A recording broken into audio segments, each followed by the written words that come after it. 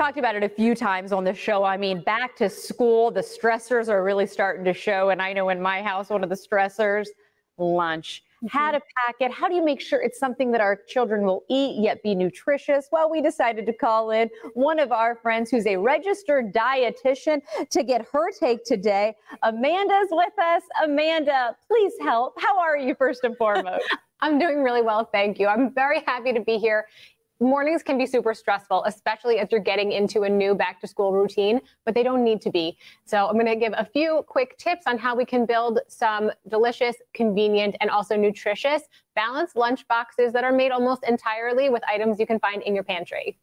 I love this. Where do we begin, Amanda? Please. Where do we begin? So first of all, we don't want to be confusing convenient for unhealthy. Right? I think a lot of shelf-stable foods can get a bad reputation. It's not necessarily the case. We want to make sure also that we're taking a look at those nutrition facts labels. That's where you can really start to figure out if you're making a choice that is going to be a more nutritious one for your child. So there's a lot on there on the nutrition label. I would recommend if you're just going to take a peek at a few things, take a look at the sodium line and also the added sugar line and strive to keep them below 10% of the daily value. You know what? That is an attainable and great tip because I don't know what to look at when it comes to things. And I do tend to just look, for easy. So I'm curious, and I think you've already touched on it. You are a mom and also a registered dietitian. Can we get a glimpse into some of the ideas and some of the things that you pack for your kids? Of course, step into my kitchen, step into my morning. Although, fun fact, I like to make these the night before. It saves me so much time when I'm screaming, put your shoes on for the 10th time. So here, this is one example. I really just strive for balance. It's all about incorporating different food groups, different tastes and textures, making sure that you're finding things your kid is actually going to eat, because isn't that really what we all want? So here in this example, I use some low sodium turkey jerky and whole grain crackers. They pair really nicely together, plus some savory pea snacks. They're super crispy and crunchy, and then a yogurt pouch. So this is Horizon Organic Growing Years.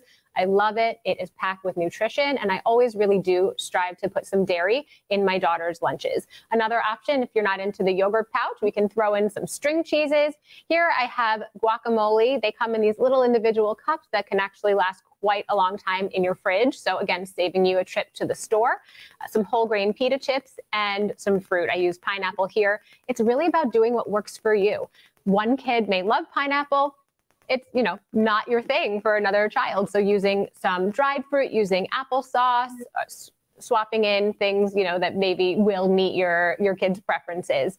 Also, I love including these aseptic, which means they're shelf-stable milk boxes. Horizon Organic makes them. They're super convenient. They're so easy, and you don't need to worry about how long they're going to last in your refrigerator. Amanda, I love that we didn't see like the regular, sandwich and like side, which is kind of like, the monotony that I feel like I get into a little bit. And I also noticed a theme with dairy. And since I've got you here, how important is dairy incorporating it into our kids' lunches? It is super important. As I mentioned, I always try to incorporate a dairy option into my daughter's lunch.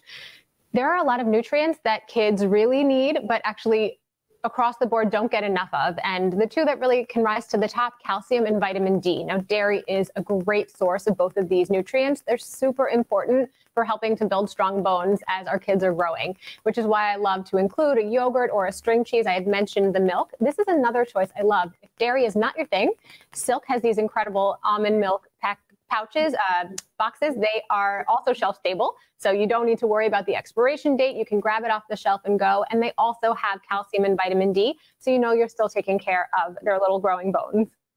I love this. Hey, before we also let you go, I want to stay in touch with you because, again, you've given such attainable tips, and just so we can continue to learn and maybe ease some of those morning routines. And like you said, so you're not just yelling, get your shoes on all the time, that you're setting them off with a good lunch. I would love that too. Yeah, it is my passion to share all of my creative ideas with everyone. So you can find me on Instagram at Amanda Bleckman. And if you want to learn more about the products, you can visit DanoneNorthAmerica.com and dig in a little bit deeper. Oh, thank you again. Yeah, thank you for having me. I know that this is going to completely change your morning. It's going to change your whole routine, change your life, and your kids are going to love them. I hope. I need the help. Fingers crossed.